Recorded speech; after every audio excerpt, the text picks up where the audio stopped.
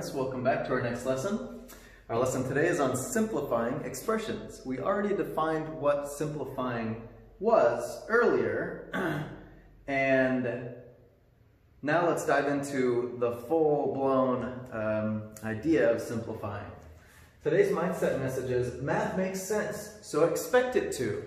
And I know that you may have had an experience that doesn't really agree with that, or maybe the other mindset messages that we've had or that we will have. But really try to trust me, trust yourself, and expect math to make sense. That doesn't mean it's not going to be hard work. That doesn't mean it's not going to be confusing at first, often, or sometimes, or whatever. That's okay, but just push through it. You can do it. Today's learning goals, first, are to identify what like terms are, we'll talk about that, and then to simplify algebraic expressions. Prior knowledge to have is variables and expressions, and the previous vocab we've learned, of course. The distributive property, we'll actually talk about that more though in our first example, and then still the order of operations and number tricks and those things. Okay? So like I said, our first example, actually our first two examples are going to focus on the distributive property of numbers. You may be very familiar with it, you may have kind of forgotten it. Whatever the case, these two examples are really going to help us understand and see why it works. Again, in algebra, that is so important to really understand algebra and be an algebraic thinker. It's not just about using it, it's about thinking why it works and making sure we understand the various ways of seeing things like this. So this is a really cool thing. We're going to just step through these together to show you. So I'm not going to ask you to pause for this one. Use this array to show that 4 times 50 plus 3, so you see the order here is saying add 50 and 3 and then multiply by 4, is the same as 4 times 50 plus 4 times 3. So what we're saying is multiply the 4 by the 50 and by the 3 and then add afterwards. So it actually is weird because it represents a different order, but if we do it in this order or this order, it's always going to be equal. That's what's kind of surprising here. Now, you might have seen this, and this is going to likely be helpful to actually see how to apply the distributive property. This 4 multiplies in with the 50 and then separately in with the 3, right? That's where we have the 4 times 50 and the 4 times 3. That's how to correctly apply the distributive property. But again, thinking about the why of how it works will help it stick in our minds better. So this is going to be kind of cool. Let's actually take a look at number 1. Here's an array. An array is kind of like just like a block list, or like if you see sometimes vegetables or fruit in the supermarket that are in a rectangular form or stacked up, we also call that an array. Anyway, so think to yourself, what does this really mean? This is like saying 4 50 plus 3s. Does that make sense to you? The cool thing about that is that if I want to think, where do I see 4 50 plus 3s? Well, first of all, let's think, where is there a 50 plus 3? Oh, well, here's a 50 plus 3. And in fact, how many groups of them are there? There's 4 groups of 50 plus 3. So this side here matches the orange. Now, of course, we've taken care of all the total of all the numbers, right? Here's another cool way of visualizing the same thing to show why the distributive property works. This is instead saying 4 50s separate from 4 3s, right? 4 50s plus 4 3s. Well, can you view this thing a little differently to see 4 50s and 4 3s? If we look horizontally, there's 4 50s plus 4 3s. Isn't that kind of neat? Okay, so there's a really useful way to help us understand why distribution actually works with numbers. And the good thing is it's always going to work. And that would make sense because I didn't have to use 4. I could have used many more columns here, or I even could have used more rows. And still, using this organization, remember, organize your work in helpful ways, right? Will be equivalent and it'll still agree with it. So that's pretty cool how that worked. Well, another way to show this is actually by connecting it to area of a rectangle. You can think back to one of our past lessons with, we did the area of a garden that you had. Well, let's say instead we've got this different situation, and if I have a rectangle that is 4, and I'm not going to make it perfectly realistic, but let's say this, I guess I should make it kind of more realistic, but let's say this is, can you see that this represents, now 50 plus 3 is 53, right? So this whole length of the whole rectangle is 53. So 4 times 50 plus 3 is the same as saying, because do you agree the whole big rectangle is the same as if I separated it into this rectangle plus that little one. So this is the same as 4 times 50, and this here is the same as 4 times 3, right? So we can clearly see that the whole rectangle area is 4 times 50 plus 3. But it's also true that if we did them separately, instead of one whole rectangle, we could think of it as 4 times 50 and then adding the 4 times 3 to it. So that's another way of actually showing that distributive property. Essentially this 4 distributes into, right? To distribute means to like hand things out kind of, the 50 and then into the 3. So again, if we apply the distributive property, you can kind of think of it as sharing that 4 amongst everything in there that's added together. So that would be something that's useful for us for simplifying. Now let's actually jump into our examples on simplifying. Number 4 from our last lesson. But in this case, our instructions are different. Last time we were asked to choose some starting numbers, or we could call them inputs, and calculate what is the final number, what comes out, right? And the ones I did, and you did your own afterwards, but 6 gave me 12, 1 gave me 2, and 2.5 gave me 5. Now, based on that, think about the pattern happening. How could I get from the input to the output maybe in a quicker way than like all these sequence of steps, or at least based on what this looks like? See, we haven't actually proven this is true yet, but you can maybe have a hunch or a suspicion, your gut feeling. My gut feeling tells me that if I have an input, it seems like it's always going to be double. It's always going to be times 2, or at least all the ones I calculated. So I'm guessing something here. I put a question mark here, but if that's x, I'm thinking maybe it's 2 times x. Okay, now for now I'm just going to put a question mark there because I'm doing what a mathematician does. I'm seeing a pattern and I'm saying, I wonder if that's the pattern. But then if you really want to be sure, you have to go forward and prove that it's true. And that's what this will do for us when we simplify this expression. Now that we've talked about the distributive property, that could actually be helpful for us here. There's actually many ways we could simplify this. Maybe we'll look at a couple of them together. Now, I invite you, if you feel up to it, to pause and do this on your own, and then come back. Or if it's something you're just really wanting to see yourself first, you can just continue on here. So one way to do this would be straight up start by distributing the 4 into this x minus 3. And remember, x just represents a changeable number. So it's still a number, and all these properties that we know still apply. So we can do distribution. So this gives me 4 times x. Technically, it's plus 4 times negative 3. So that's going to be 4 times negative 3 is going to give me a minus 12. And then I have a plus 12 on top there, all over 2.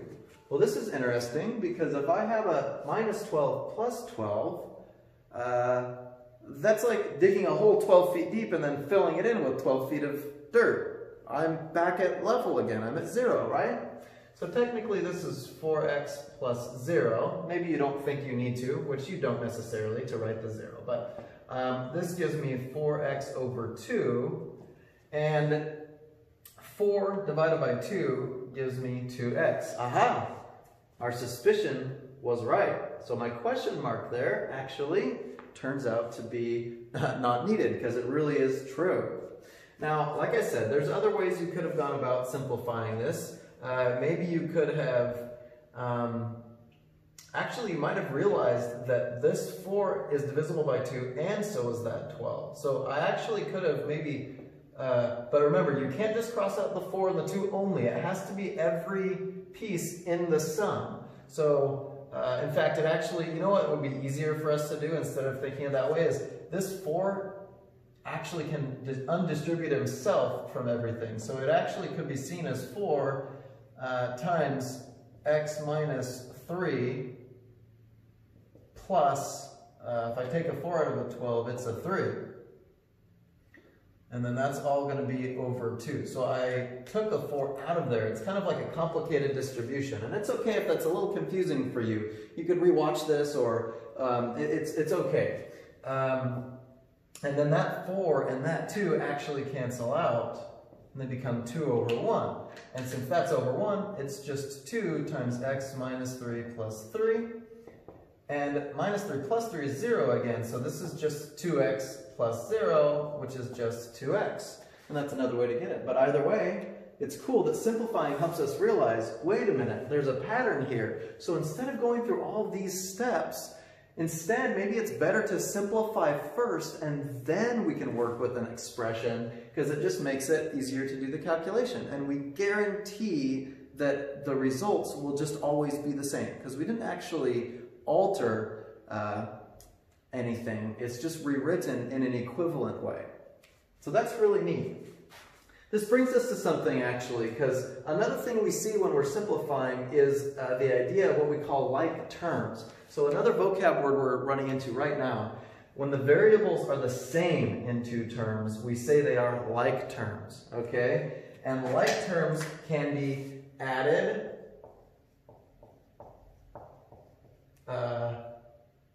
or subtracted. I'm going to say combined. Combined by adding or subtracting, okay, to 1 term. I should have written this up there before, but it's important to think, to know that we can combine with adding and subtracting if there are 2 like terms. So number 4 says, are they like terms or not? So we have A and B. Well, if we just go by this definition, if the variables are the same, they're like terms. So this should be pretty easy to answer. Does this have the same variable in it? Yeah, it does. How about part B? Nope.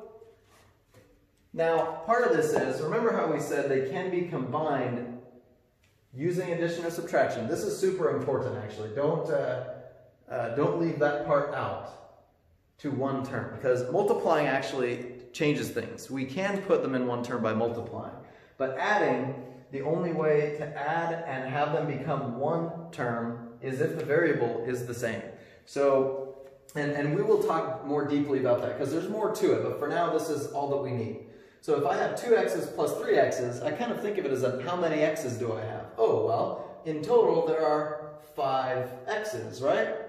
The good thing is our distribution rule in reverse is helpful for us to see this here, because watch, if this x, it's in common, it leaves the 2 plus 3 out there, right? Because if I did it the other way, x times 2 and then x times 3 gives me this. So distribution helps us understand like terms. And then 2 plus 3, of course, is just 5, so it is just 5x. The problem with this is there is nothing in common between those 2 terms. And so these guys, the best you're going to get here to simplify them, well, is not doing anything. This is as good as it's going to get if they're not like terms. Okay? So we'll go on to our home stretch. I forgot to mention one quick thing about like terms. Since these 2 different variables represent different changeable numbers. Now, they could be the same, but they also very likely could be different. Then it doesn't really make sense to say 2x's plus 3y's equals like 5 somethings, because these things have a different size than these things do. If I have 3y's, of course I can just say 3y. I don't have to say y plus y plus y. And the same if I have 2x's. But since these could be different sizes, this line segments maybe can help you visualize why they aren't like terms and why we can't do anything more with this to add it and make it be expressed in 1 single term. Last one here. I do want you for these to pause and do them yourself. Actually, I'm going to tell you what values to put in for x in a moment. So actually just do number 4 yourself, and then we'll look together at 5, and then we'll be done. Okay, let's check your answers for example number 4. For this one, definitely distributing first would be helpful. So I have 3x plus 3 times 2 is 6 plus 5x, which gives me 8x plus 6, because 3x and 5x are like terms.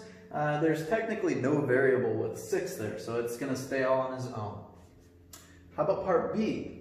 It looks like we have right away some like terms. This has a b, but there's nothing else that has a b in it, so I can say 8a, right? 3a plus 5a. And then 4b and 6 are all alone as well, so really there's not a whole lot we can do, just one step there for that one. Well, c is going to be kind of the same. We have 2 variables, but maybe kind of combining parts a and b, because I will want to distribute first and get 5x plus 5y plus 3x minus 4y. So 5x plus 3x gives me 8x, 5y minus 4y gives me positive still 1y. And you can write the 1, but you probably also are familiar with, if we just have 1 of something, we often don't write the 1 there necessarily. But it's not wrong if you want to write the 1, so it doesn't really matter. But 8x plus y. And then the last one, well, this one I chose on purpose because there's something really cool about ones like this that might help us. Remember, we like if we can take shortcuts as much as possible, as long as they're correct, right? And we understand how they work. You don't want to do things without understanding them. That happens in math class a lot, especially in elementary school. I find teachers will tell kids like, oh, just do it this way or something, but you really want to make sure you understand how things work. So 2 things. You could distribute both of these and then just combine all the like terms together. No problem. In fact, that's likely what you did. But I'm going to share with you a little math secret here. I want you to see that this x minus 2 and that x minus 2 are actually the same as each other. And you could think of those very things themselves as a like term. Because think, it's really saying I have 6 x minus 2's plus 3 more x minus 2's. So how many x minus 2's do I have? Well, there's 6 of them plus 3 more of them. So this is 9 x minus 2's. Now we could just stop here, because if we did it one more step, it's going to be no more simple technically. But you may have your answer as if this was distributed. So if we want, we could also say 9x minus 18. So even if you did it the other way, you should have ended up with 9x minus 18. But this is a cool little thing to keep in mind. An entire expression can be thought of as a variable and have like terms as long as it's identical of an expression there. So that's a cool thing. So our last thing that we're going to get into here, I need to check some of the numbers that I chose. Okay, so let's actually look at evaluating this expression for x equals 10, x equals negative 5, and then x equals negative 7. I want to remind you guys that to evaluate an expression means to find the value of. What that means essentially for us is what you might think of as plugging it in, right? So if 10 is plugged in, and this is weird because it's not like a number trick, it's not an easy number trick, because normally we have like choose a number and then do this, this, this, this. But there's 2 places with an x, so if we thought of it as a number trick, you'd have to like separately have choose a number and like do something different, which is kind of weird, right? You can certainly pause right now if you wanted to and go for it, but I'm going to share with you another little mathematical secret here. If we can make things easier, we like to, right? Same as before. What's this whole topic about today? Simplifying expressions. If you could find a simpler way to write this expression that requires fewer steps and fewer calculations, we're going to get the same answers, and then we can plug in afterwards. You see that little trick? So why don't you go ahead and think about that with me, and let's do it together. This is actually the same as, let's see, 8x and then minus 3. Let's distribute that. Minus 3x, 3 times 5 is 15. Please be aware of the negatives when we're working with these, okay? And then a plus 2. So, the final simplification, 8x minus 3x is 5x. Negative 15 plus 2. Remember, it's almost like we have a hole 15 feet deep and we fill it with 2 feet of dirt. So how deep is it now? Oh, it's now negative 13 feet deep, right? We've made it less deep. So anyway, isn't it cool that this long expression is actually the same as just 5x minus 13? So instead, it's easier if we actually just do that calculation first. So let's do it. 5 times 10 minus 13 is going to be, I'll just do it in my head. 50 minus 13 is 37. And this is going to be 5 times negative 5 minus 13. Oh, this is going to be a negative one. That gives me negative 25 minus 13 is, let me use equal signs here.